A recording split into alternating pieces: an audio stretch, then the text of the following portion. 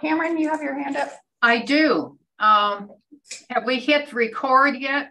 I'm just starting it right now. Okay. I want to capture every salient detail. Thank you, Cameron. You're welcome. We're just introducing ourselves. Thank you. Carry on. Tyler? Tyler Dickey, Bend MPO staff. Toby Mark, City of Bend. Ariel Mendez, Bend City Council. Barb Campbell, Bend City Council and Chair of the MPO. Have we got somebody filling in for Phil for the beginning of the meeting? That would be me. Okay, Chris great. Chris, great. So let's go ahead. And so we have Chris from Deschutes County online. Anybody else online we should know about? Bob is not here today. Bob, ODOT is being very capably represented by Rick Williams, who just stepped outside for a moment. Tyler, you want to take us through hybrid meeting guidelines? Yeah, I will be brief. I think everybody's pretty familiar with this. If you have any questions, there's a raise hand function for those online. And there's also, if you're on the phone, you can use the *9 to raise your hand and join us. And this meeting is being recorded. And if you want a live transcript, you just hit the button, I believe, at the bottom of the screen to see live action. Great, thank you. Our next agenda item is public comment. Have we got anyone who would like to make a comment to this board? Anybody online? All right, thank you. The next item is the meeting minutes from the March 17th, 2023 policy board meeting. I would accept a motion to approve those minutes. Move to approve the March 17th, 2023 policy board draft meeting minutes as presented. Second. Thank you. We have a motion from Councilor Mendez and a second from Mr. Williams. All those in favor? Aye. Aye. That is unanimous. Aye. For a brief moment there, I thought Williams or Williamson. The next item on our agenda is the federal COVID funding. Commissioner Chang has asked that we move this back so that he can be here and participate. And I agree 100%. We would like to have the input from our other elected official. So we're going to we're just going to skip past agenda item number 5 for the moment and go ahead and move on to number 6, which are federal performance measures. Woo! And Tyler will take us through that item. All right. This is, I told Councilor Campbell that this is probably the least interesting topic on our agenda today. It's kind of wonky at times, so I will try and make it as interesting as possible.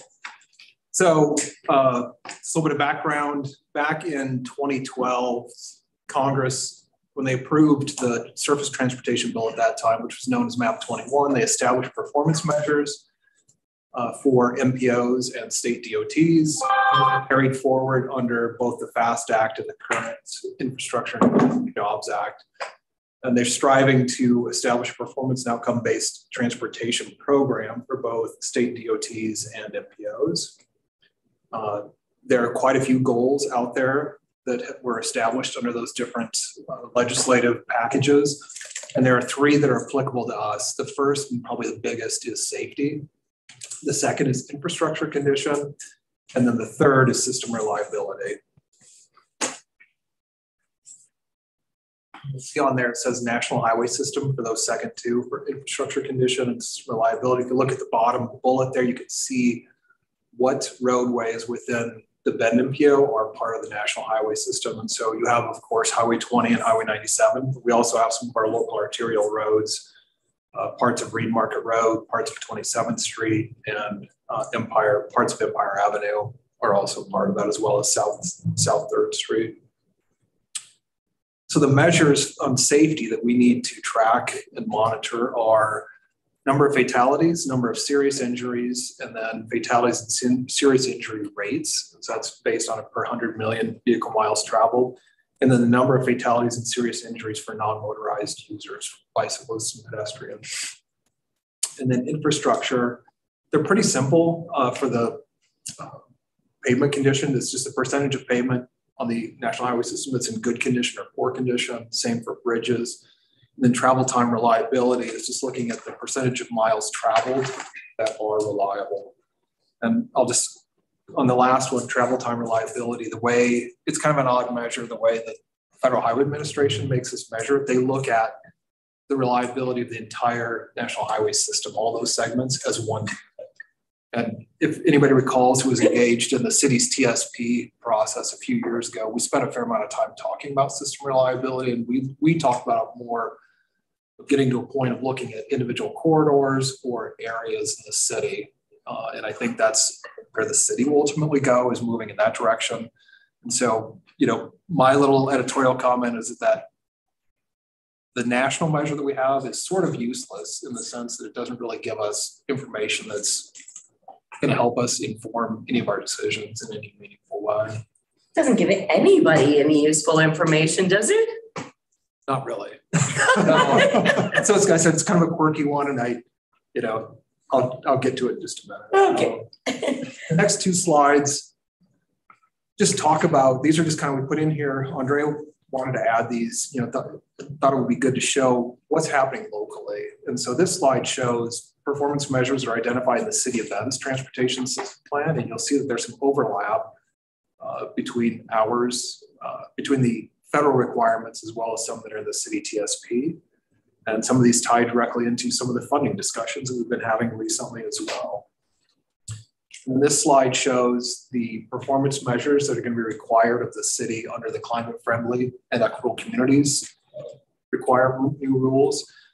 And again, I mean, there's some overlap in these with the existing city TSP performance measures. And so just kind of jumping back a little bit, ODOT, they established their targets back in 2017, 2018. And then they have to submit updated safety data to the Federal Highway Administration every year, and they have to submit updates on the other measures every 2 years. And under this system, we have an option. We can either support ODOT's targets or we can generate our own. And at least to date, we have supported ODOT's targets because of, I think really around just staffing issues and not being able to monitor and collect the data that we would need to have our own performance measures. And I think, and we've also said once the city had this TSP done and started working on its own, that we would work to help support the city to monitor its own performance measures that they've identified. So this slide, a ton of data on here, and I'll just kind of highlight a couple of things.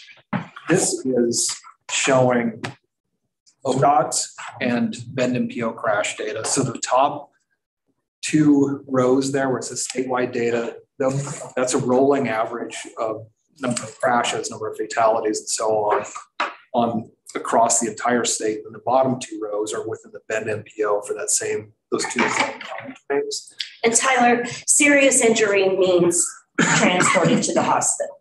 More than that, I think under the, I'll put Joel on the spot. I have to. It's life altering. Oh, really? Oh, There's three classifications of injury crashes, and the serious injuries are those that are life altering. Yeah.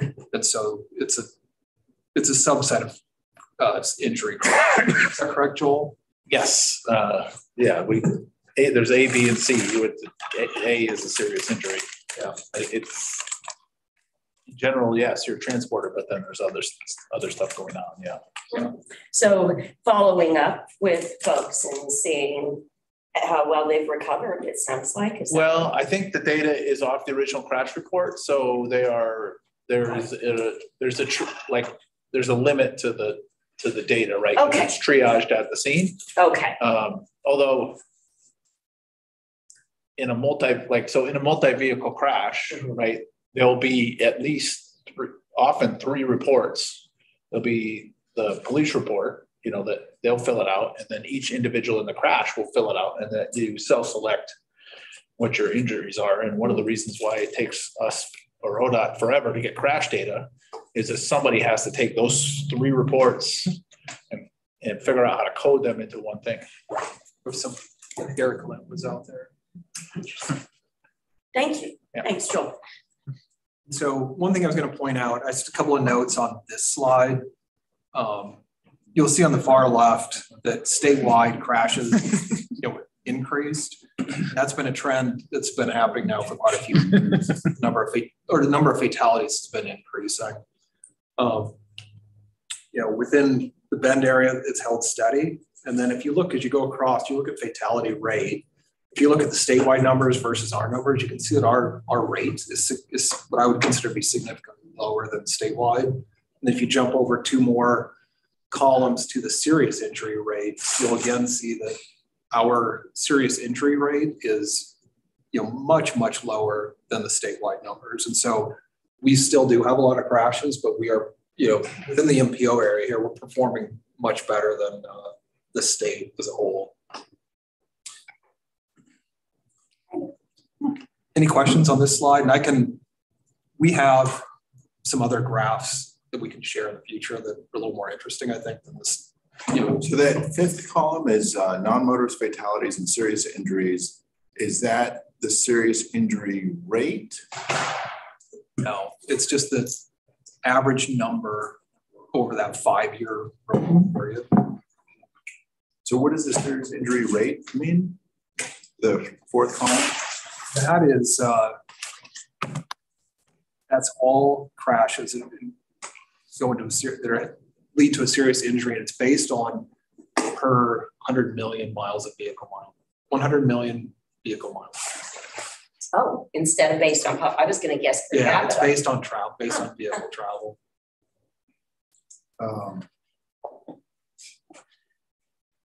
So I've noticed that I think, and I think we've had some correspondence about this. Bend has a very high, surprisingly high rate of non-motorist fatalities. If you look at it, like, the proportion of fatalities every year in Bend that is non-motorist is much higher than the state average. Can you? I think that's true. Put you on the spot. Yeah, and I think it's on your website. Yeah, the thing that I'm worried about is when we look at like the safety performance measures, PM1, by these measures, Highway 97 looks really great for walking and biking. Because there's nobody that is, there's very few people that feel comfortable doing that, and with good reason. So I like a lot of these other metrics more, but the concern about the proportion, people have this feeling of, well, is it really safe to go out? And if they say no, instead, that doesn't really, it's not really reflected here. Right. So any thoughts on, some of these other targets I think look really good that we can really focus on. Any thoughts on how to kind of try to capture nobody is riding or crossing Highway 97 with good reason, at least the PM1, but other metrics that we could use to try to capture that. Maybe counts. I feel like counts could probably benefit from. I know the city has some of them. Is that reliable? Maybe that's an area where we could focus. Yeah, I think a better counting program would be better. Would be useful. And then I think getting a better understanding, and I don't know how you do this, would be through polling or something like that, is understanding what is thinking. Because we've heard just anecdotally public meetings in the past that people's, at least their perception of biking and walking is getting worse. They're feeling less and less safe. And so people are biking and walking less often, because they don't feel safe even within their own neighborhoods, let alone, traveling along some of our major roadways. So how we get to that and really start to understand that, it's will be a challenge, I think, but there's a lot of work happening around the country on that very issue. And Joel. So if I could just interject this, I think these measures are really helpful, and how you use them is like, all right, how do I compare myself to other MPOs and what does that look like? But they're not necessarily the measures you want to use to manage and operate your system. Yeah. Right. Like, so I think some of the stuff that you're getting at is like, well, how do I know how to make my system better? However you define that. These are probably not the measures. Like rate-based fatalities and crash data is a good way to compare yourself to peers, but you want to not kill people. Right. Yeah. So you want to make that number 0. You don't care about the rate, right? Because your rate could go down because many more people drive, right? The rate is 0, and it looks like there's nobody dying either. Right. But like Germany it looks like Germany is way more dangerous than Georgia for people biking. But that's because there's nobody biking in Georgia or Florida, right. But lots of people are biking in Germany. Right. So again, how do you compare versus how do you evaluate yourself and operate your system? And sometimes there's different measures. Thank you. Good questions, Art.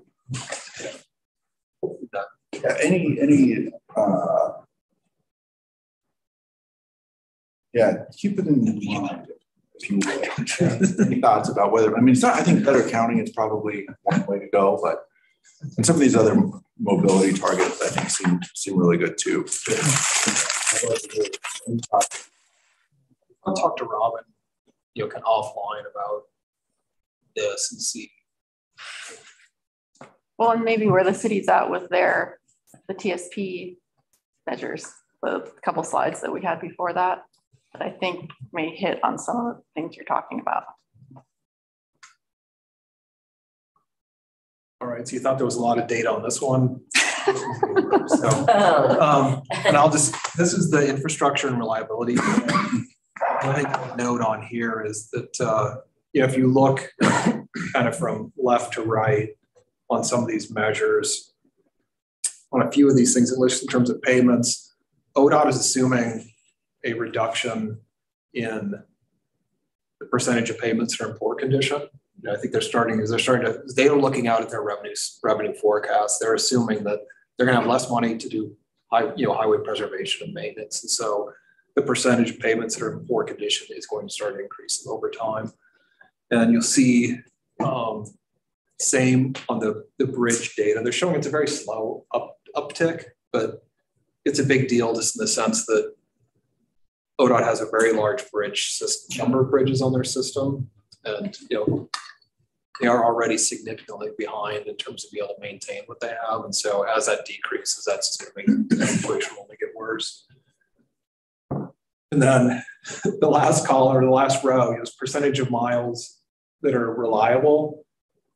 It's the measure I said it's not very good. We're killing it. We're 95% reliable according to the data we get from What does ODOT. reliable mean? It will be a road tomorrow. It is a road today, and it will be tomorrow also. That's reliable. It takes you the same amount of time. Yeah, it's travel time to work. Yeah. Every single day. It's a measure of variation in travel time. Yeah, it's time reliability, of course.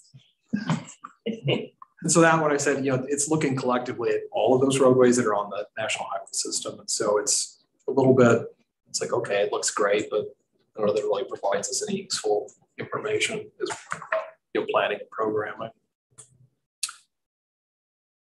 And so things that we have to do, as part of our long range plan, the Metropolitan Transportation Plan, we keep track of those performance measures and we show our progress or lack of progress towards achieving those targets. In our short range program, which is our capital improvement program, we also try to describe as best we can how we are meeting these measures as well. And then we work with ODOT annually to report our safety data. So we're recommending that the MPO board support the adopted ODOT safety, pavement, bridge, and reliability goals. But we've listed some things too that we think we should be pursuing as an entity. It was encouraging all of our elected bodies or appointed bodies to continue directing funding towards projects and programs that help us meet and exceed those targets. Direct MPO to staff to help support the data development and monitoring of the city's TSP and CFEC monitoring or that they'll have. And then something new that I added on here was we think we have an opportunity or a couple different opportunities to seek funding to update our transportation safety action plan. And there's a lot of interest in doing that. The plan that we put together 5 years ago, we didn't have a lot of money at the time. And so we were, we had a lot of discussion on how best to do that. And the priority projects are identified in that plan. Most of them have been, either there's been a project at those locations or they're in the city's CIP for improvement. And there's a few on the ODOT system, the same thing. There's also money available and that ODOT has programs. Since we want to get a new list of projects so that we can then go after grant funding to, particularly on the safety side of things. So any questions on this item? The only other, maybe as a next step, COACT has a safety committee. Yeah. Just we want to continue to be involved in that, cooperate, whatever, any support, help.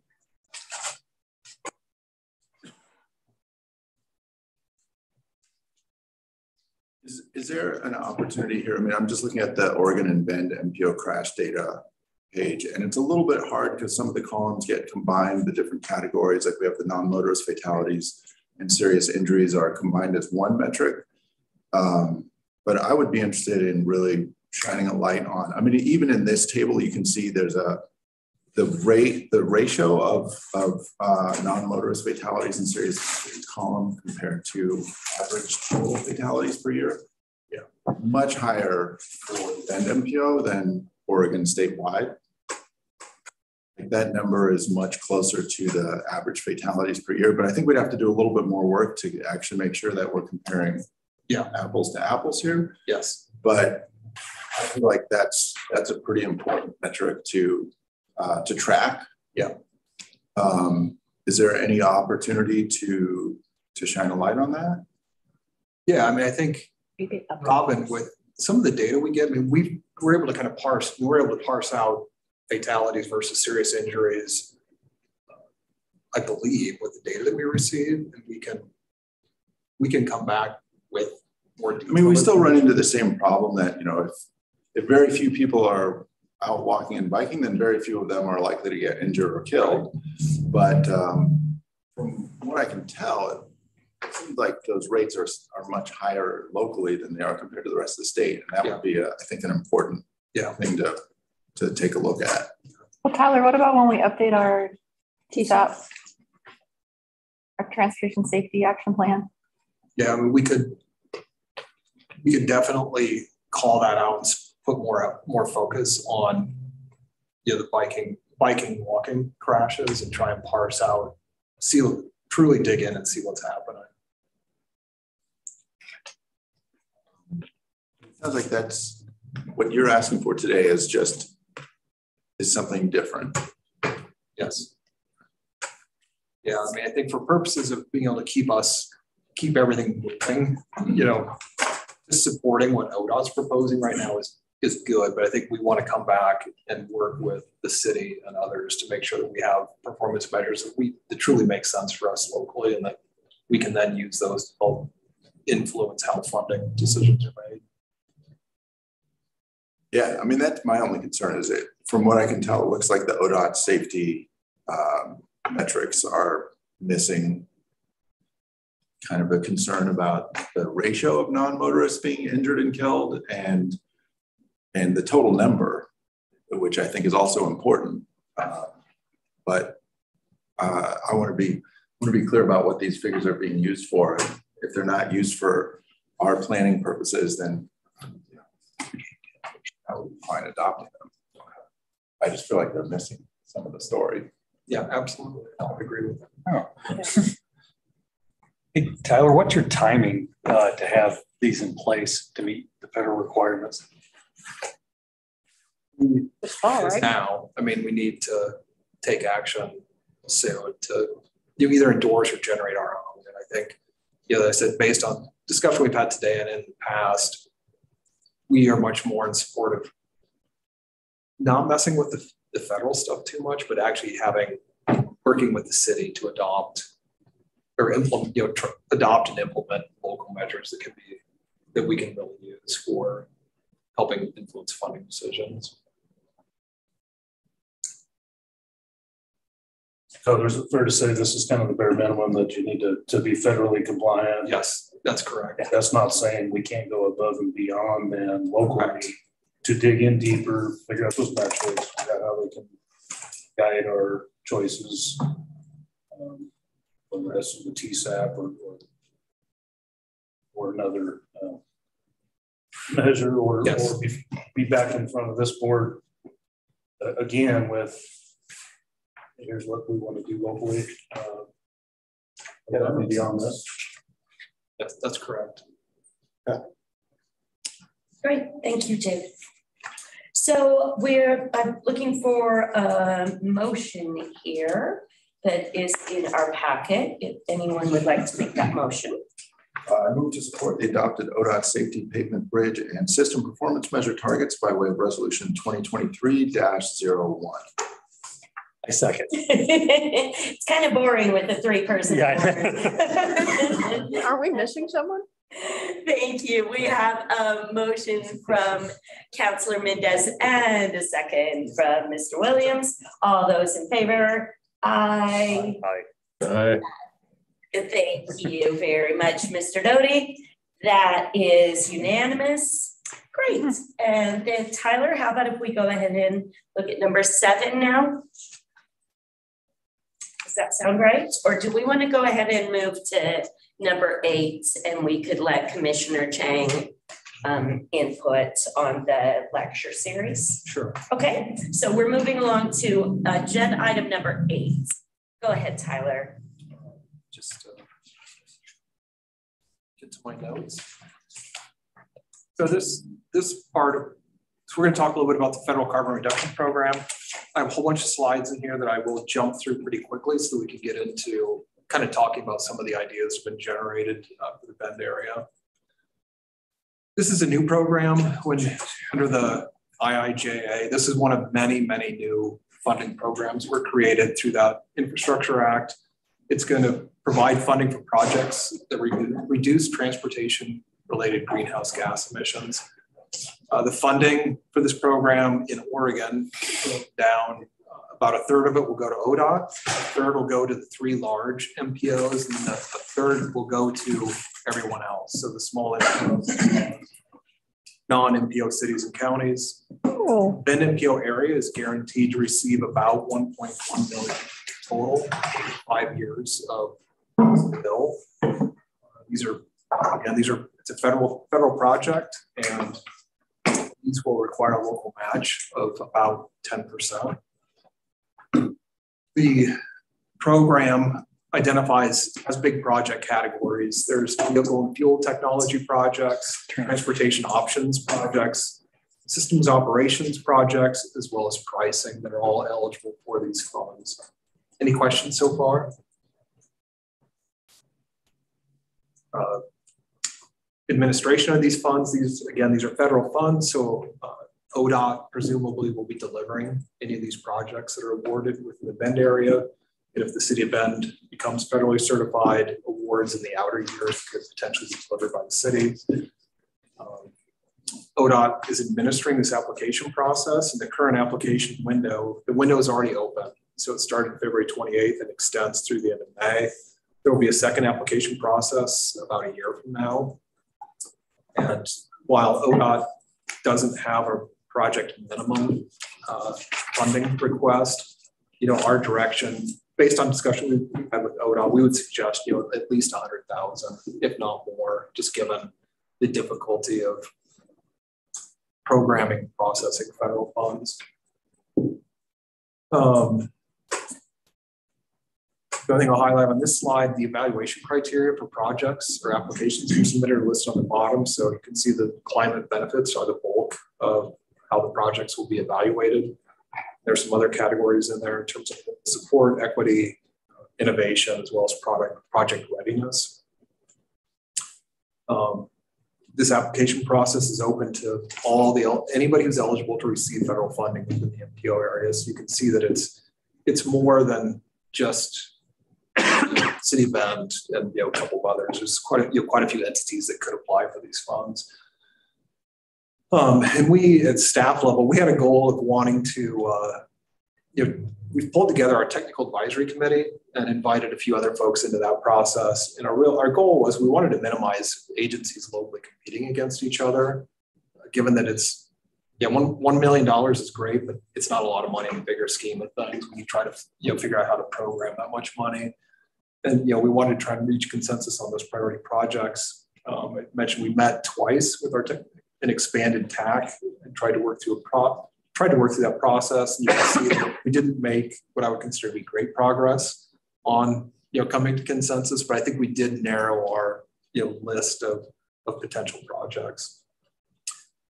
And so on this slide, things that were identified at our last meeting, our last technical advisory committee meeting, CET is interested in, seeking additional funding to build upon those COVID funds that were awarded by the MPO so they can fully install shelters at all of their high priority stop locations. Commute Options would like, $50,000 per year for the 5 years of the bill to expand their travel options outreach programs, including outreach to large employers who are going to be impacted by the state's new employee commute option program. City of Bend, in just a moment, will be sharing some slides, I believe, talking about their project proposals. And then back when I talked about funding, about a third of the funding goes to ODOT. I believe ODOT has reached out to the city to talk about some potential partnership opportunities to use some of their funding on projects on Highway 20 through Bend. All right.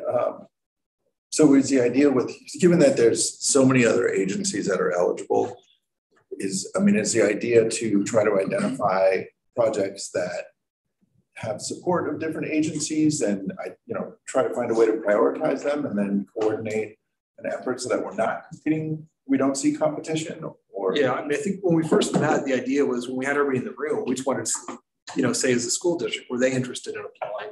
Were other folks interested? And we didn't get, the only three that we really heard about, Cascade East Transit, Commute Options in the city. The other folks didn't have express interest in trying to pursue these funds, at least at this point in time. So did we generate is this the list that we basically heard from and said, all right, give us your ideas and then let's start talking about it? Or yeah, we initially, the first meeting, we generated a pretty long list. We probably had 15 different project ideas. But they were ideas. Yeah, it was just kind of a, brainstorming session. Yeah. And we asked, as we looked at that list, the City of Bend was responsible for 10 of those ideas and so on. And we said, hey, come back with more detail at the next meeting. And when they did that, most of the projects the city had at least initially identified, they didn't want to pursue them further at this point in time. And so they've narrowed it down to just a couple of ideas. I think it sounds like I'd love to hear more about some of the other ideas. One idea that just from our earlier conversation, I have heard that it's counting is hard. And if there's an opportunity to get that kind of data and can be shared, can be, I see other cities with video counters and, all kinds of cool stuff. It seems like there might be an opportunity to improve the data that we have locally. So that might be one, but I have an open mind and I would love to hear what some of the other agencies' ideas are too. One of the things I wanted to ask is EV charging infrastructure. Is that an eligible? It is, yes. Project? I'll jump back to that. Fits under that top category of vehicle and fuel technology. And I think in the initial discussion, we had staff there that are fairly familiar with EV infrastructure. And I think the feedback that we got at that first meeting was that there are numerous grant opportunities out there at the state and federal level for EV infrastructure. And so they felt it best not to, given that we have this, given there's other opportunities, not to pursue these dollars for that type of project. Do you want me to elaborate on that a little bit? Yeah. So there's a new program coming out from ODOT actually which is a rebate program that qualifies up to $150,000, which is more prescribed program, where up to 75% of expenses are eligible for like a rebate. That's a flat fee up to $42.50 for a public agency per port. So if it's a dual port charger, that's almost $8,000. There's federal funding too. I think the city didn't want to feel we can pursue the federal funding for EV charging because the minimum project amount is $500,000. But I had a great conversation actually this morning with some county team members about the courthouse expansion, the parking asset development in the future. There might actually be some synergy where like maybe the public agencies could come together and saying, like, here's the parks, here's a city, here's a county. Together, if we identify some locations, we could pursue an application that is probably $500,000 or more for EV charging. I think that's why we felt this funding being so limited, especially over 5 years, we didn't want to go in high item projects because it just gets eaten up so quick. Thank you. So I think, does anybody from the city have slides or information there? We have slides. Can We have slides, a few. Stop share. Let me see, do I need to log onto the meeting to do that? Yes. Mike.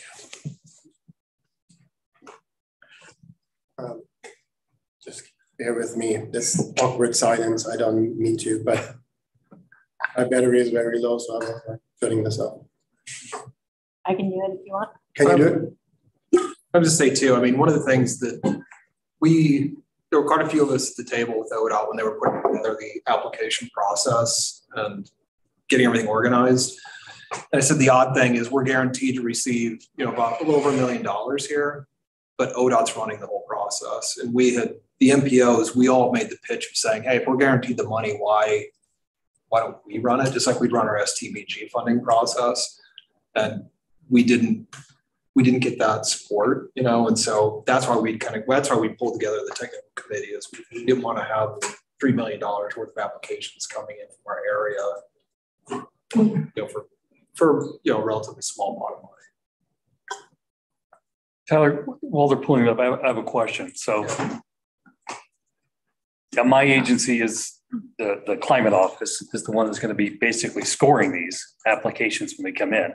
Yeah. So even though you have a guaranteed $1 million, could you submit applications that score so poorly that they don't get awarded, even though you have the $1 million? Absolutely. Yeah.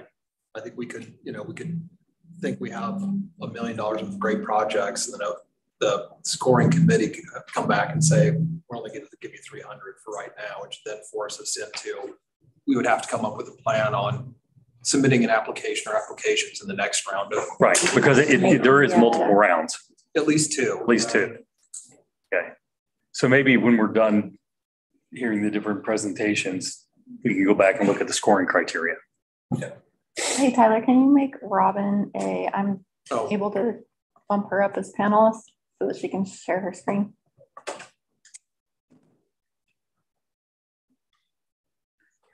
Just pop in just a second, Robin. I have my cellular connection, but the invite disappeared. There you go.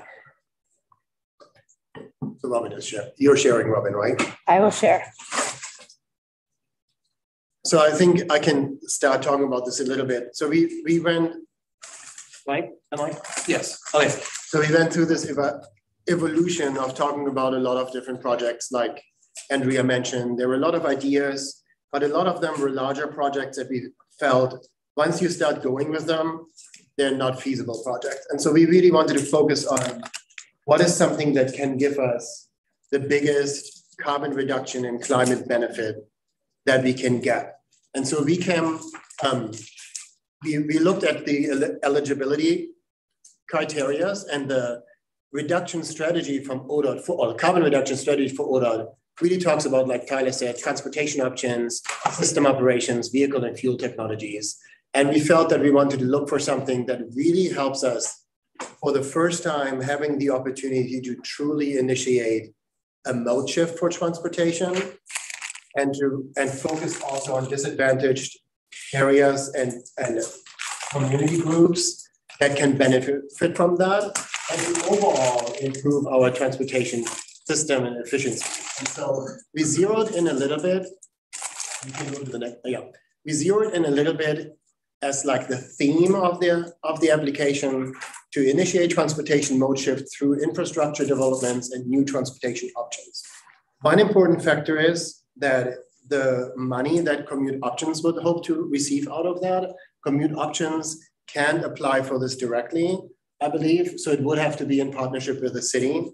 And we have spent a lot of time with Brian and commute options to really see what can we do together to really have a comprehensive, great partnership application. And so as part of infrastructure, we had more and more conversations over the last couple of weeks with some of the housing developments that are happening in the city of Bend. And so we really felt there's some alignment with the transportation system plan. Most of you are familiar with the TSP and with the call for mobility hubs in 4 quadrants of the city and the core. And we felt there might be some synergy when we looked at the new affordable housing developments that are happening actually in the east, in the south, in the west, and in the north, and potentially in the core, to align that with mobility projects, not full-blown mobility hubs yet, but the smaller versions, mobility points. Some of them are actually, you have talked about them in other meetings, like the Core Community and Housing Works project on Simpson. There's Stillwater Crossing in the south. There's Park Place of Highway 20. There's a new one in the north that's planned. So there's quite a few. And our affordable housing director was very excited to reach out to the developers and said, if there's an opportunity for us to partner on this, would you be willing? And so far we have only received yes. That would be great to make those that access available to our community, our new communities. That said, under infrastructure, we really hope that through this funding, we could build a plan where we have some shovel-ready, smaller mobility points that we can initiate in 2023. Then when these housing projects are coming up, we could, like Housing Works, Core Community Trust project on Simpson would potentially come online or start construction in 2024. So we would partner with them to do something there. Park Place or others that are coming in 2025, we would partner with them there. So we're really not trying to blow all the money in year one, but really stretch it out over time. But it was really important that we feel like, from our perspective, city staff, that we start pairing infrastructure with services. Because us just building a mobility point or like bike racks doesn't do anything for the people living there. And so over the last couple of days, we have spent a lot of time talking, what if we could actually use this funding to actually invest in, like, sure, create the infrastructure, right? Mobility points to make sure that's there. Use the existing e-bike share program that we're continuing with Bird to be present in these locations, but then invest in something like e-cargo bikes that would, when we build a mobility point in an affordable housing community, we actually purchase e-cargo bikes, station them there, make them available to the people who live there and the general public if they want them. So Housing Works Core Community Trust, the Simpson Project, it's called the Simpson Project, easier, it's too long for a word for me, is a great example. It's very close to Century Drive, the Safeway there. And so we could actually really have an impact on reducing carbon emissions and VMTs by, if we have e-cargo bikes there that are available to the population that live there, that they can use to actually go to do their grocery shopping. And then we thought a second element of that would also be, and we already have a great example with a Core Community Trust project on the east side of 27, where they actually have an EV, that's a car share program in partnership with Forth Mobility. What if we actually purchase passenger and pickup trucks, EVs, that we can also station in these locations? Granted, it will not get anybody out of a car, but it will enable people to share a car, to reduce VMTs, be more sustainable, and commute options. And Brian has given me carte blanche, and I think he's online too, but he has given me carte blanche to mention their name. And he's available online for questions, in case you don't believe me, to say Commute Options is a willing partner in operating and running these programs with us. And another element would be, obviously, we had a lot of conversations with CET, with Eric, with Andrea, that these mobility points that we're building need to have a transit connection. So we want to nurture that as CET is starting to come online with more services now that they're hiring more. We want to make sure we're connecting that. As CET, I believe it's fair to say, is now applying for grant funding for microtransit vehicles. We don't know how they will be operated. These locations can be the operations. There's a lot of synergy happening right now. And then we would definitely make funding available out of the overall pitch to support Commute Options with TDM incentives and ridership incentives, so that we can actually balance this and create a sustainable program that doesn't only live during the time while we have funding available, but actually we're looking at more, this is seed money to start these new services that then can be sustaining themselves by being market rate on the left and subsidized, incentivized services for people that need it on the right, so to speak, for the purpose of this meeting. If you go to the next page real quick, this is a high level map to kind of like put in perspective in this of what we've talked about. These are active projects that we know are either by shovel ready. So the city is looking at, there's a mobility hub, mobility point that CET is constructing at the Troyfield lot in downtown Bend.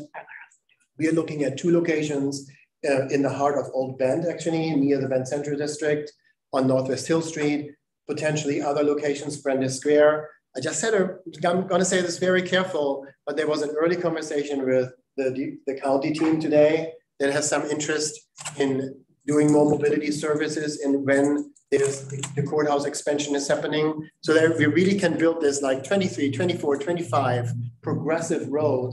And we are, so we would really follow the TSP outline here.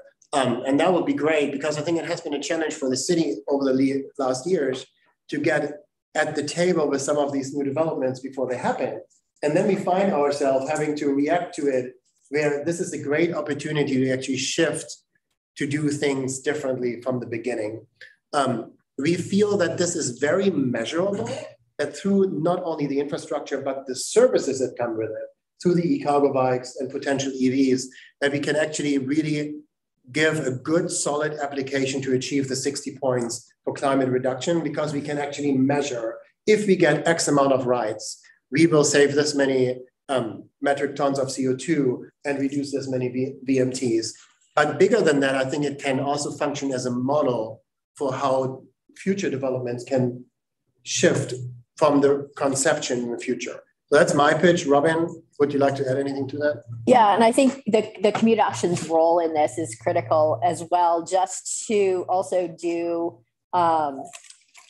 training and build confidence in new riders and new transit systems. Like, they've already got that experience of transit training and where do these routes go and how do you use them? And the same with the bikes and the e-bikes, and they know how to get riders feeling confident and, knowing the network. The city is also working on this, wayfinding system and maps, and just sharing all of this so that people are more confident in where they can get to, and then giving them the vehicles to do that. Yeah, and on the e-cargo bikes, I would like this is funny because I heard Ariel mentioning like Germany and Georgia, and I know you were too. So, but it's funny because I grew up in this small town in Germany that when I was a teenager, we had 2,000 or 3,000 people living there, right?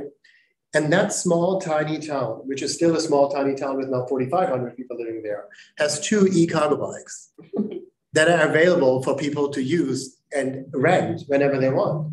They did that strategically so that, hey, you know what, if you want to walk or take a bike to go to the grocery store, just jump on the bike. And it helped that small town to eliminate like car trips. And I think that's awesome. It's a great example. And it also shows that this actually, it took us a little bit to get there in our evolution of things. But I think this is something tangible that can actually make a real difference and set an example for the future. Ryan, would you like to jump in on that? Yeah, absolutely. Thank you for all your comments. Thank you, Robin, also for your comments about our ability to, educate our community. So, good afternoon. Thanks for having me. My name is Brian Potwin. I'm the Community Options Executive Director. So, I wanted to expand on the TDM incentives portion of it. So, we've met with the city a bunch to talk about what's going to be the best project for this proposal, for this grant. So, we're proposing to combine efforts with the city to use the Get There platform for TDM incentives within the carbon reduction strategy. So just a little information about Get There if you don't know. It's an easy to use online trip planning tool where users can compare commute options, find carpool matches, learn and engage with local resources such as this project that we're talking about right now, earn incentives for choosing TO. And I think the most important piece alongside of all that is tracking the stats and getting the data. For reduction in carbon emissions, calories burned, which is great, but also reduced BMT.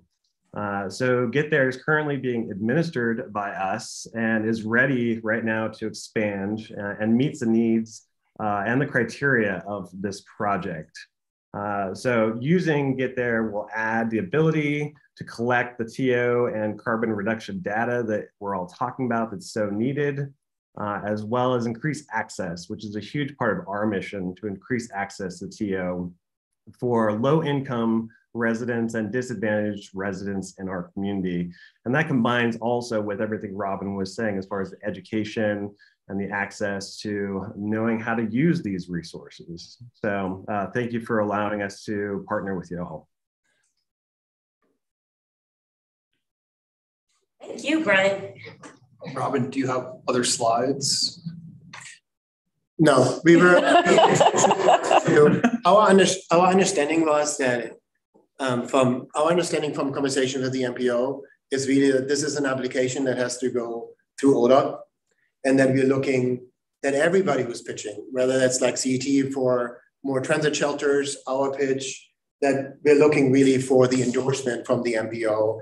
And honestly, I feel that all the projects that are brought forward, whether that's the CT projects or ours or others, I think have a benefit to the city. So I would probably assume that the MPO would endorse almost every project because they're good for the overall. One thing on what you like leading up to this, what you mentioned, Ari, about like the measuring. We have learned a lot from this, our application last year for the federal smart grant application. And I reviewed all the projects that were funded. And I think there's a huge opportunity to do something that is more like using counting cameras and curb management measurements to be funded through the smart grant application in the next round. And that's a $2 million application for a phase 1 that can be scaled in a stage 2 up to $16 million. So I think there's a huge opportunity for something like that, just to deter you a little bit from this one. And just to clarify, any of those agencies can apply. They don't need the MPO. We have just been trying to convene, coordinate, get everybody together, try and reduce competing grants from our MPO. Yeah, and we think ODOT hasn't given us official word, but we think that they're going to want MPO board endorsement of any applications that come out of each MPO area. Sure. So that was kind of our goal too, was to get to a point that, as close as possible to that $1 million figure, and then are the projects that are potentially being submitted, are they projects that can endorse? And the MPO could apply for the money ourselves. We could compete with the city of Bend for the money. Is that true? Technically, yes. Interesting. No, I'm not suggesting that. Just, making sure I understand. Exactly. Where are we going with this? No, okay, that's very interesting. And what I understand is the cargo bike, what's specifically today being discussed is not just adding cargo bike or bikes to the bike rental program that we already have. It's specific to a development housing project, for example. Yeah, a micro hub. So it would be with the micro hub. So who would own the bike? Excellent question. Yeah, it is. So the goal would be that we would partner, sorry, can I? Yeah. Yeah, so I think our first train of thought, and I will be upfront, we wanted to keep this very high level for this meeting because the application is deep. Sure. So and that would be taking up an entire meeting to just run through that. Sure. Our initial thoughts regarding the cargo bikes is to work with, to do it actually very similar to how the Zexter bike shop program worked. So we would work with local bike shops to procure and purchase the bicycles through the funds, and then partner with them for maintenance, ongoing maintenance, and operation for the program. So that, and then being very strategic about how we're managing that. That we can say, yeah, we want to do these mobility points as they come and get them electrified or like ready for electrification, so that we can then combine that with different funding, like the OBED rebate program. But on the other hand, once we bring these housing developments up, and we have 3 pretty much, I think it's fair to say, got the confirmation, fair to say 3 yeses from affordable housing developers that are saying, yes, we want to work with you. We would be delighted if those services would be available to our residents. So I think that's great to know. So thank you. And same question regarding an electric vehicle car. Who would own that? How would, who's gonna? Yeah. Great question. So I think we would use the funding to purchase them, and we have checked with ODOT that is an eligible expense. So we talked with Rai, who is at the climate office and oversees this program, that the purchase of equipment and vehicles is an eligible expense. Under that, there's some Buy American guidelines that I think need to come because there's federal money behind that. So high level, I would assume it could be something like this. City of Bend would purchase the vehicles through the grant funding that's available. We would then work on the operating agreements, either way with Commute Options or Forth Mobility, who is actually Go Forth is their car share program that they're operating. And you can operate that with your own vehicles. We could, in our mind, again, details to be worked out, in our mind, it could work very similar how we have approached the houseless programs that we did, where we have a grant agreement with an operator or a nonprofit organization where we could extend these vehicles to them. It is not our interest, I'm being upfront, not our interest to operate this ourselves. Right. It is not. That's where we are reaching out to our partners that know what they're doing and can do that. Thank you. Thank you so much. So right now we're, do we need any kind of action at all right now, Tyler? Strategy provides a direction to staff. Yeah, I guess my question would be is, there's 2 proposals on the table. CET, wanting funding for shelters. I don't know if Eric wants to share anything, Yeah, no, we're excited to kickstart this program with the COVID relief funds that we received at a previous MPO policy board meeting. I placed our first order for Hawthorne Station rebuild just last week. So that's separate from that round of grant funding, but we're starting to work with our new vendor, and we'll soon have these shelters in Central Oregon. And I don't know if you guys are familiar with the Hawthorne Station is going to be undergoing construction, reconfiguring the lot, bringing buses onto our property, and we'll be putting these same style shelters out there. But now that we're finally moving with that vendor, we're going to move forward with a bunch of shelters thanks to that funding, and we want to expand that even further and have a community input process along with this, where we can, we have high priority locations, we have a short list, but there's plenty of other stops that can be involved as well, and we want to involve community feedback to see what is your priority location for these stops. So the more shelters that we can afford to replace and build out, the more we can engage community in that way and meet their needs. So we're excited. Yeah, so my only question is, does the board feel like you have enough information to endorse the proposals that are out there today, or are there other things you want us to come back next month with any additional information? I really like the I get the logic of the greater benefit to more shelters. It's maybe hard to measure like what, I think we authorize up to like something like 15 shelters, but I understand, could do 25. There would be some additional benefit to that. I really like the program that Toby and Robin described. I've experienced personally the benefits of visiting other cities and having access to something like a cargo bike or bike share. I think it's great. Though it does raise a question, which you don't have to answer right now, but if visitors have access to them, I think it's great. It's great for BMT reduction. People get around without driving and things of that nature, but it does undermine the benefits to the residents.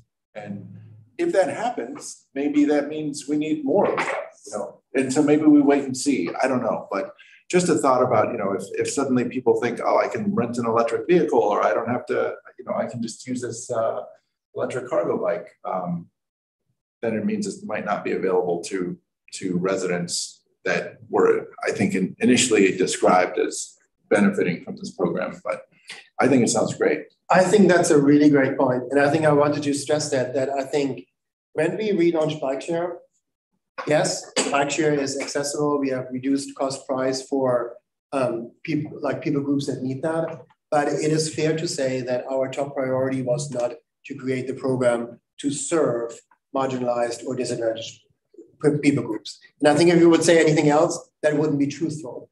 With this program, it's the other way around. So yes, if we need it and can expand it to make it available to visitors, we'll do that. But the focus really is to focus on the people groups that live in these developments to create that mode shift, create that opportunity, and provide that access to new transportation options. I'd like to ask both groups a question, and this is not in any way putting a judgment one way or the other on the application process. I mentioned to Tyler earlier about the scoring criteria, and the scoring criteria. Oh yeah. And I'm not sure, because it says 60% is carbon reduction, and I don't know how the climate office is going to evaluate that. But I think in both of these, at least to me, it sounds like we have ideas that may reduce this if they get used. So give us the money, and 5 years from now, we'll be able to tell you if it actually worked. And I don't know how that's going to score, because I don't know how they're scoring 60% of it for carbon reduction. Mm-hmm. So like you make transit more attractive, or we provide a service, but that's not the same as saying the service is going to be used and we won't know how much carbon reduction we get until we can count the trips. Yeah. So I don't know how I don't know how they're scoring that. Yeah. But that's my only caution is that was explicitly mentioned in the application packet, I believe, that conceptual reductions, or however they phrase it, may be scored less preferentially than things that will happen. Yeah, because what I'm hinting at is if we're going to enforce this and move forward, I'm sure you're working really hard to make it the most successful application that you can, but I think that's that one spot in there where it's a little nebulous and I don't know how it's going to turn out. Yeah, and I think that's a really valid point. And I think but equally the truth is most programs that most people will bring forward that references carbon reductions are all based on hypotheses on changed behavior, right? Like that's just the nature currently, right? Like we talked with Cassie Lacey, who's on our internal project team for this, and she felt this is actually the one that can clearly measure it, because we can say we expect this many trips on a bike, this many trips in a car, and we can give a hard number from that. Is this still a hypothesis that, the number will be different if you get half the trips? True, but the number will also be different if you get twice as many. The same as with the shelters. We all know that we have talked about that. We know it's a stretch. Eric will agree with that, to say like shelters in itself will reduce carbon reductions. However, it's the chance and the theory that which I think we all believe in, I do, because I have kids, and I'm like, surely don't want to have my kids sitting on a bucket next to a bus stop. But if it feels safe, I feel more that I'm going to use transit, right? So that's where it's a stretch, but we also need to be willing to go there. So I think your point is well taken. Yeah. And Rick, is there the option to maybe check in with the staff to see? I mean, like, you know, we have data on bike share. And before we get too far, I can, just to ease folks' minds, it does explicitly call out transit infrastructure. Yeah. And I've heard that on the and IT embedded in transit infrastructure. Yeah, and on the small urban side, ODOT is separately pursuing, I think, solar lighting for transit stops. So that kind of gives the proof of concept that these kind of things, I think, should be acceptable. Now, whether it will outrun a better proposal, that's always a question. The nice thing, the proposals are within this table, this area, because if somebody came in and said, like, we're going to switch our diesel buses to EVs, they're going to score really well. And we're just kind of in that, but again, we're only in competition with ourselves. I just unfortunately don't know how they're running it at the climate office. So that's all. And we reached out to Rye at the climate office to ask. We reached out to David Edmonton first with some questions from Sarah Hudson, our senior analyst downtown. And then I reached out directly to Rye, asking a couple of questions, because at one time, just for the transparency, we thought, is this something that we can apply for Ride Bend to revamp the shuttle service, right? And the response back was, yes, you can purchase those vehicles. We're not sure about the operation. But if you want to apply, we'll find out. We asked the question, didn't get a response. Then we found out CET is applying for separate funding. And with all these different funding pockets right now, we don't want to duplicate the effort, right? We don't want to go for something here that we can do over here, because I think we need to leverage this smarter. So, but to your point, Rick, though, in trying to bolster the application, maybe we can lean on some of the data we have, as much as possible, right? The bike share relaunch has been extremely successful. Okay, can we take that data? So, yes, some of it's tourism based on where those bike racks are at, but some of it is like daily commuter users saying, so instead of it just being, build it and we hope they come, like show what we have some data that what we do have is, if you put them, and then on top of that, where we're talking about these is getting in. I like the idea of getting in early on those development discussions, so that there is that space and that avenue and that service for those folks in that area, rather than or opposed to it's built and now we're trying to figure out how to come back in and work out the deal afterwards. So I think the bike share and maybe there's some other data too that we can try to pull either transit or. I actually have a question that might lend to synergistic element here is, are we envisioning these mobility points would be city-owned easement that we can then go add a bus stop to later, perhaps? I think that depends on each location. So I think I don't want to talk too much for what that would look like with the developers. I think, but Robin maybe, or Janet, I saw Janet on that too.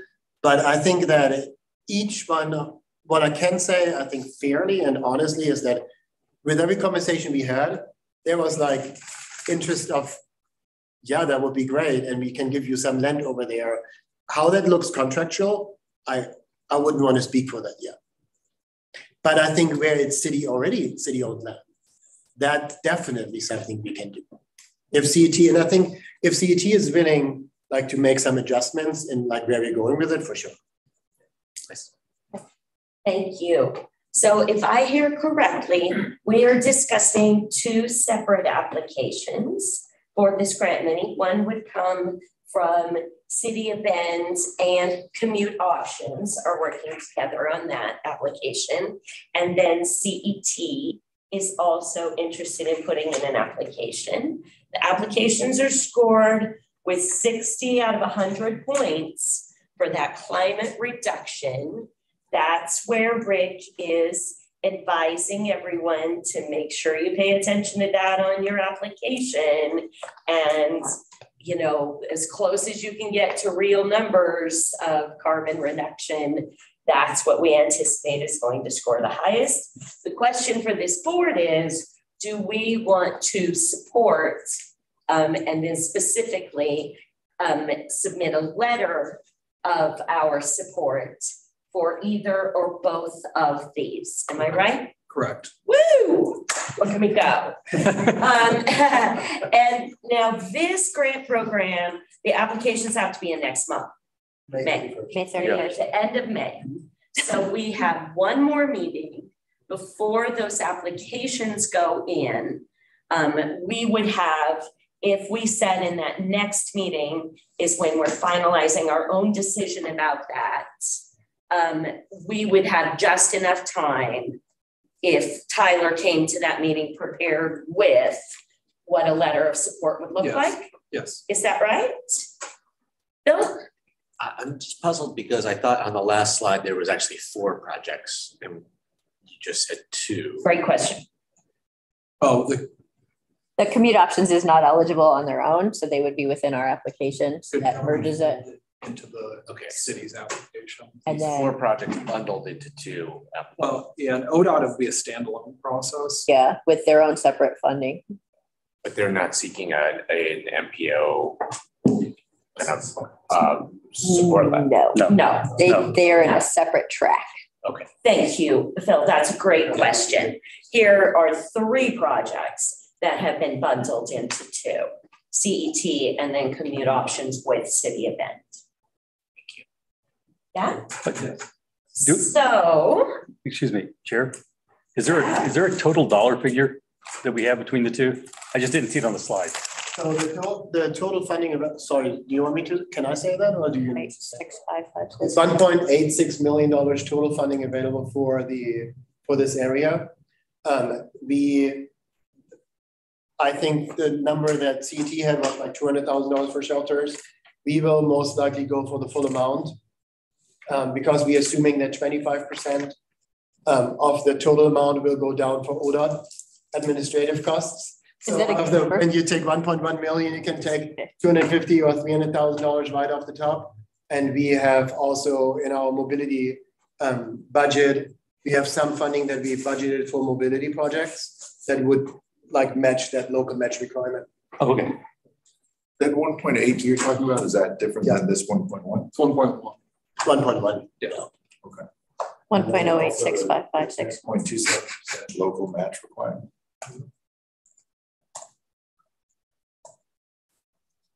Tyler, I have a question on the second round in 2024. And ODOT talked about it, and you mentioned it also earlier that there is another round assumed. Is that within this funding pot or a separate additional funding pot? Funding pot. Yeah, that's what I thought. But I think my assumption is that's going to be really geared towards, because all the small cities and rural counties are eligible for these funds as well. And I'm assuming that the vast majority of those communities will not be submitting this round because they're not in a place to have an application ready. And so I think it's to give time for ODOT to work with that, that bigger group of eligible entities to seek funding, next spring. Is the idea that this application would be it for 5 years? Yes. Yes.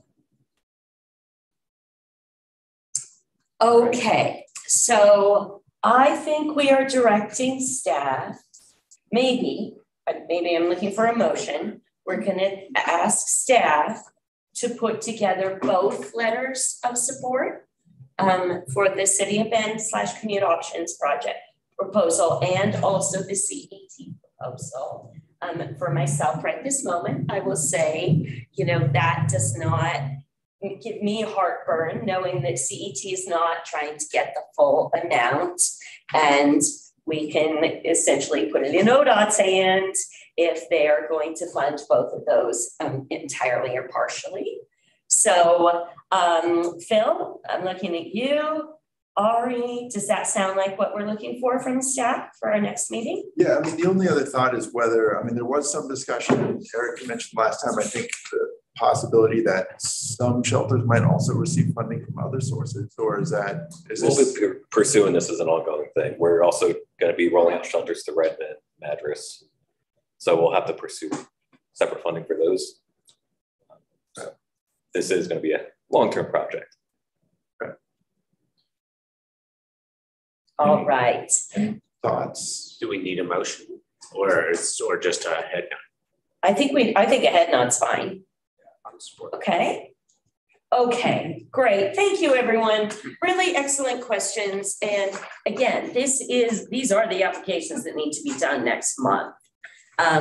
Which brings me back to the money that, again, does not have to be spent until next year, which is that COVID funding. We have been working diligently on distributing that money. We did great at the last meeting. We awarded some to CET and some to City of Bend. And specifically, still in front of us is the proposal to fund the transportation infrastructure that is associated with those core and housing work projects on Simpson Avenue. So that suggestion is still out there. That proposal is still out there. And then we also heard from ODOT. They proposed the idea of simply having a reserve, that we don't need to get all of this money out the door at this moment in time. So how about if we go back to that core housing works project? Yeah. And we really do. We just have a few minutes here, and I'm thinking, yeah, maybe we can figure one more out, you know. Tyler? Cameron has her hand up. Cameron? Yes, thank you. Mm-hmm.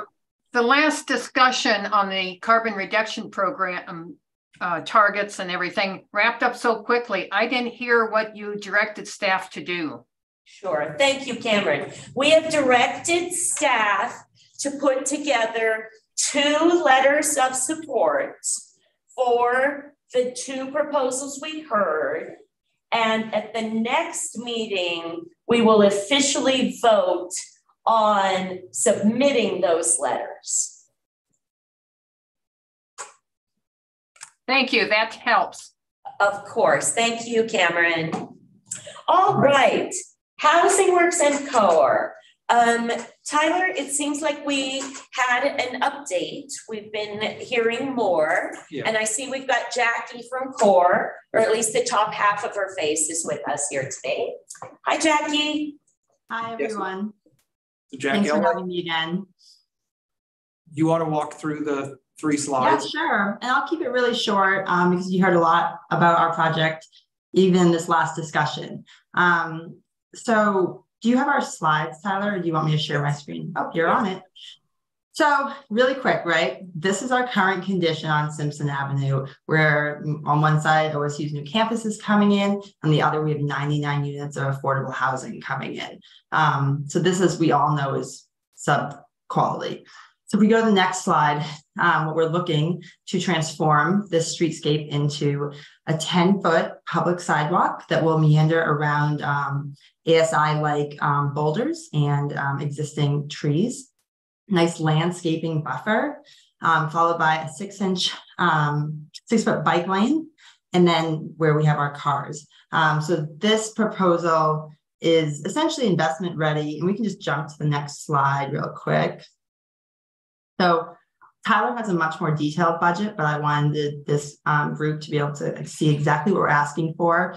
So you're in a very unique position right now. So this project is expected to get state funding next week. So if we were awarded funds through Bend MPO, this project would be 100% funded, and it's shovel ready to go starting this summer. What that really means is that you have an opportunity to have citywide impact on Simpson Avenue through this project. And I love the partnerships that we're already starting to work with the city of having these hubs of these, I think, the carbon reduction program. Our design has been supported by both Bend Bikes and Commute Options as the best infrastructure investment for Simpson Avenue. So our total request is $657, $621. Thank you, Jackie. And that is the total amount you need for Correct. all of that infrastructure. Yes, thank you. And Tyler, will you remind us what the total amount of money we have left is? 880,857. Thank you. So if we were to fund this entirely, we would still have $220,000 remaining from this funding. So is this current estimate, it's different than the initial one of 836,000? Yeah, so Tyler asked us to remove the street trees, which we did. Sorry, to remove which? Street trees, like trees? The ones that are, the page that I have still has them on there, 92,400? So unfortunately, I don't know what budget you're looking at. This budget it's on was screen too. Yeah, that's what I don't know. Yeah, the budget we're looking at definitely shows $92,000 for street trees. Oh, on the housing work section? Simpson East section. Yeah. Yeah, so Core took our street trees out. We can take those street trees out as well. Oh, so that would drop down by 92,000, another 92,000. Yeah, and again, I would use the budget that we sent Tyler. This budget condensed a lot of things so that we could fit on the slide for you all. But sure. I don't know if you all have that in front of you. If not, I can pull it up. A quick question. What are the project limits? Excuse me? What are the limits of the project? What do you mean by limits? Washington to 15th Street. 15th Street to Mount Washington. Oh, okay. Okay. It's the full section, not just like side. the middle of the section. Yeah, it's No, one it's house the seven. short. It's yeah, Okay. it's 7 acres between the Mount Washington and right where past 17th, I just where that mobile home park. we're not is. going to have a changing streets section. No. That segment between the No, roundabout. Okay. with paved curb to curb is not changing. Is that what you mean? No, I just meant it. Is the improvement for the entire length Yes. of that area, or are we just doing one section and then we're It's going back the to a different? entire length of that area. Okay. Yeah, great question. One question that raises, what's going on between 14th and 15th? I can't really. Between 14th and 15th, and this is just my memory from the presentation, will be a trail path access that would connect this meandering multi-use trail over to the 15th Street neighborhood greenway. Mm-hmm. That's what I remember from the last presentation. Yeah, there's a complete network of shared use path on the south side between Mount Washington and 14th. And on the north side, it gets us to 15th Street Neighborhood Greenway. And there's sidewalk there today. And then Yeah. sidewalk adjacent to Pine Mountain Sports What about the house? Apartment. Yeah. Any other questions? Is this one proposal and there's the others? Do we have time to jump through the other discussion items at this point? Well, sure. Let's just look at what the other proposals, I mean, just honestly, briefly. Because my memory was the other proposal was hold the money. Well, I think what we had was, and hopefully Janet is still on. Janet approached me with kind of a last minute request for traffic signal funding for one of the traffic signals. Oh, I remember that, yeah. So Last minute because it started having some issues. The signal itself. Yeah. And it's less than $100,000. Do I remember? It was like 60,000 for a single intersection improvement up at Roval. So Janet, do you want me just to kind of start walking? I'll pull up the first slide. Honestly, Tyler, I don't see us ready. Well, yeah, no, maybe we could do this one this very moment.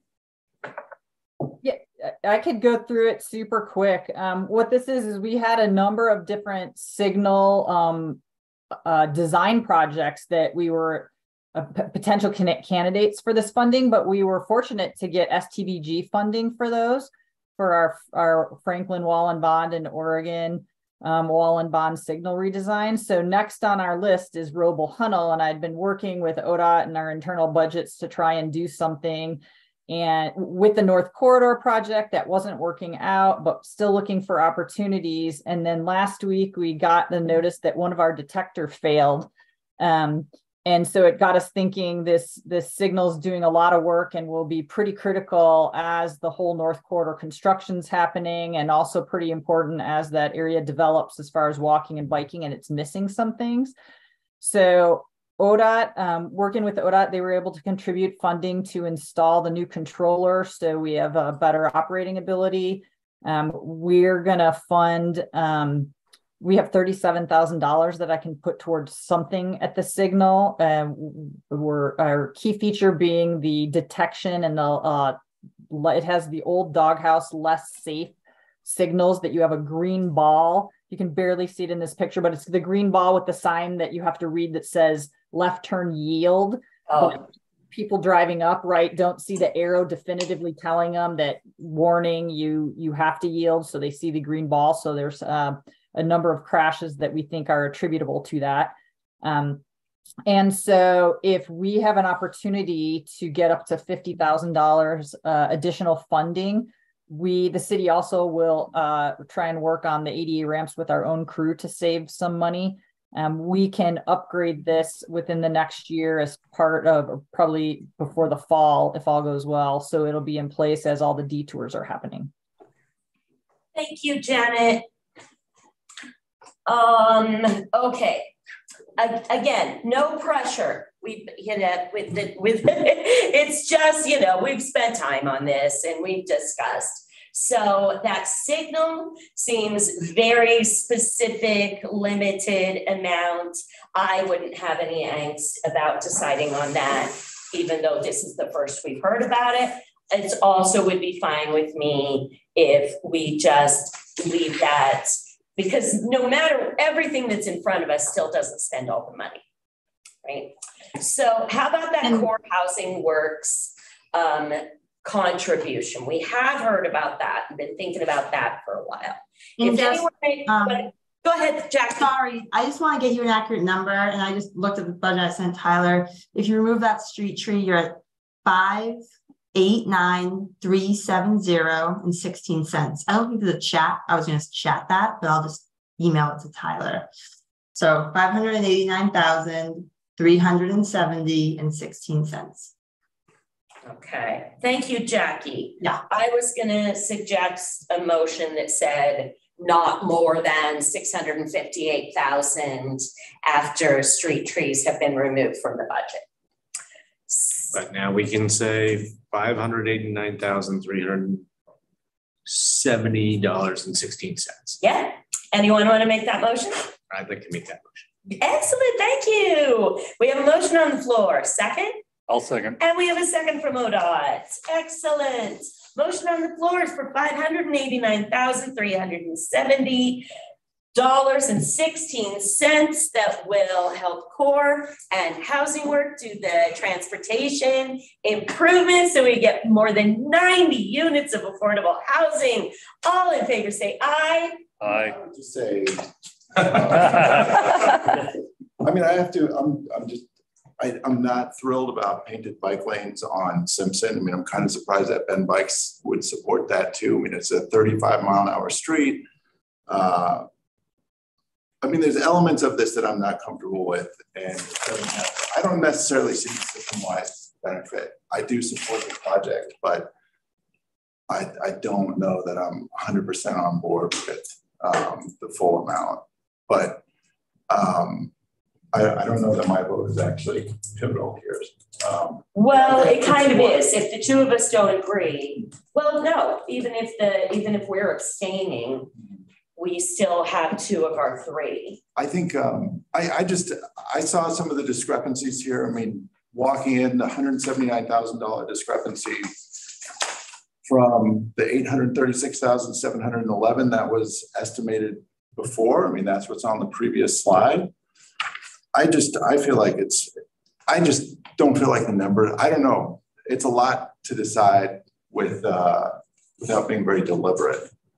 So I would like a little more time, but I understand the project is shovel ready. And I mean, I think if you're comfortable and you're comfortable and you're comfortable, I'm supportive. Well, a question kind of back at you then, if you think if you're looking for a separated or bicycle facility or something else along that line. This is a city code issue. I know, seriously, there's nothing saying that the city couldn't help support this with additional funds to make those improvements. Yeah, I think that's a good point. I do too, Ari. You know, if you had concerns about that multi-use path, now absolutely, that is what's getting actually built. But as far as the curb to curb width of that road, that's not going to change. Buffering or literally separating that bike lane is an improvement that can be done later in time, is kind of what I'm thinking. That's fair. Okay. We have a motion and a second on the floor. And if I could just say, I think the system-wide benefit that we're talking about here is this is not just about this affordable housing development. This is about the north entrance to OSU Cascades. I think so too. I mean, that's what makes me feel like there is broader significance to this project. I agree with that. Yes, that relieves my concern that it's a very targeted neighborhood in the city of Bend. You know, it's across the street from our university. So I think it has more regional implications. Yeah, okay. I agree. And I think there's also some other connections there to trails that are pretty critical. So I think it's my own, I needed more time than I had for this. And so thank you for letting me express those. And, but I'm ready to support. All right. So all in favor? Aye. Aye. Aye. That is unanimous. That's great. How about $50,000 for that signal? Anybody want to make that motion today, or do we want to think about that one until our next meeting? Is that one time sensitive? David? It's not working. Yeah, when the one loop's not working, it's time sensitive. And another thought came to mind after the initial conversation and with Eric and CET here in the room. Janet mentioned the North Corridor project. It's adding a bus stop. I forget what that route number is, Eric, but there's a bus stop being added right next to that intersection on Roble. So as far as that overall safety and operation of that intersection. Yeah, and along with it, with the detours we're going to have in place while we're doing work on Highway 20 and Highway 97. Right. This is very important. I would be happy to support it. Yeah, same. So are we supporting the loop or are we supporting transit? This will facilitate changes. It's traffic signal. It's needs of the traffic signal. When we were talking the crash history there and the safety of that intersection, I remember that bus stop being added there with the ODOT North Corridor project. But over this next year and a half or two, that intersection is going to be pivotal or key with detours for the 97 work, the Highway 20 work. Yeah. We don't like having a signal out there having issues with loop detection and things when it's. No, I'm fully tracking that. I mean, you know, I'm in that intersection on a regular basis. I want it to be working. I don't want anybody to be crashing. I do have a little bit of question about just kind of, is this the appropriate fund source for that project? So why don't we just go ahead? We'll just table that suggestion for right now. We're over time at this moment. I kind of had that same, you know, my question was focused on how's the request only $50,000? You can't do anything to a signal with 50. And what was just described is, it is some money is coming from ODOT, some is coming from City of Bend. This is kind of a fill the gap funding to be able to improve that light. Yeah, we're going to put that one off. That's fine. No, we just heard about this. That's just fine. great apologies. I have to pick up 9 little girls for 3rd grade soccer. That's great. That's great. But there's no apology. We're running late. Ari, I will just tell you that the next MPO consortium statewide, we're going to have it in person. I think it'll probably be in Eugene. Is that right? Or Salem, maybe? Yeah, we're thinking in the Valley. But any interested members, if you know, want to participate or Zoom in, it'll be a hybrid meeting. And our next meeting for the MPO is April 19th at noon. Thank you, Ari. I'm sorry we ran late. And then, Phil, I was just going to ask if today's conflict was just a random conflict or if a 12:30 start would be better for you. The Deschutes Basin Water Collaborative working group, I believe, is moving, like, it's only every other month. Okay. But it is, I believe they are moving to this 10:30 to 12:30 slot. Okay. So I didn't. So Tyler, somehow I missed that conflict when we were discussing this. Yeah, don't worry about it. No, it's fine. So Tyler, maybe we'll consider moving our start time to 12:30 to better accommodate our Deschutes County representative. Would you mind sending out an email regarding that doodle poll? Maybe, I don't know if it needs to be a doodle poll, but we'll just check. And then the other thing we would need to check is the availability of this room if we change that time by a half an hour. So I'm not making any promises, Phil, but you know, I would be more than happy to see if we can make that accommodation. Let me confirm that with. Of course, yeah, great. Okay, so that's just something we'll think about. But as of now, our next meeting is the 19th at noon, and just be sure to check where we are meeting. It's probably going to be right here. Last call for public comments. And thank you so much, everyone. Thanks for those extra minutes. Really important decisions, really good work, actual money we have to help with transportation needs in our community. I hope you all feel like this is a rewarding job to get to participate in. All right, thanks everybody, meeting adjourned. Oh, goodness. So, John, yes. I met with Carl yesterday about the idea of bullying.